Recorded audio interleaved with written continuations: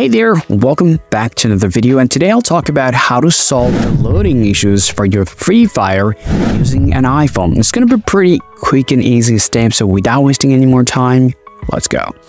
Alright guys, now to solve your loading issue, the first thing that you really want to take a look at is nothing but your internet. So here's the thing that you have to do. Simply head over to YouTube, just try to watch out some video and see if that really works or not. So if you see, well, it's just loading up, not giving you any video whatsoever, you have to be 100% sure there might be problems with your Wi-Fi or cellular data. To troubleshoot that, you can simply swipe them from the top and enable airplane mode for about 10 to 20 seconds after the disable it, and then you can switch your network. Let's say you might be connecting to your Wi-Fi, and then turn it up and go back to mobile data. If you're connected to mobile data, simply switch back to Wi-Fi and turn it up, and just to see if that your network is currently working or not.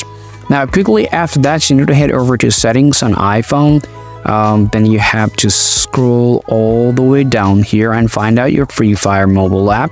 So I will open this up here. Make sure the local network is actually enabled. So I haven't really done much of the playing, but let me show you that. So just like Call of Duty, you'll see this option called local network. So if you see this option is available for your Free Fire as well, make sure to enable that option as well. Quickly after that, you need to just scroll down, just get back here and scroll up to that general. So let me come over here, scroll down to background and interface, select that and select Wi-Fi and cellular data.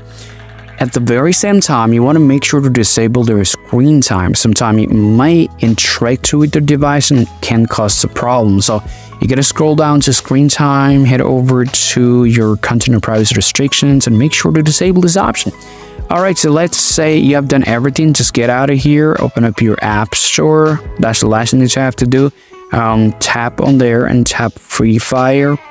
So if you tap Free Fire there, if you found there's a new update available, go ahead and update it. Sometime when it pushes the new update, and if you don't update it, you might have this similar problem.